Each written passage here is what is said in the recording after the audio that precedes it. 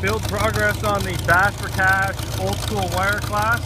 It is like, I don't know, 10 days till the derby, and this is the first time it's drove out of the garage. I've started getting all the holes ready for the wire. Still got the sunroof to take out.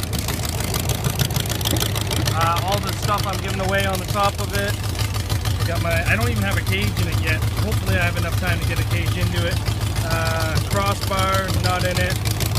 My nice new fuel panel, switch panel, new battery, Chevy motor. The trunk's just about done. I just need to weld the rear bumper on and seatbelt the hell out of it. But it's tucked just the way I wanted to. I wanted to put the trunk in. We'll see if I can do that. I got both the frame sides dimpled there.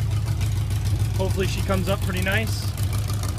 This side here is all set up for the wire. Just put some water in it for the first time for the season. She's running pretty good though. This is the first time I've ever used an electronic fuel pump on the carbureted 305. So far it seems to be holding up pretty good. I got like 3 filters there and everything, so it's going pretty good. But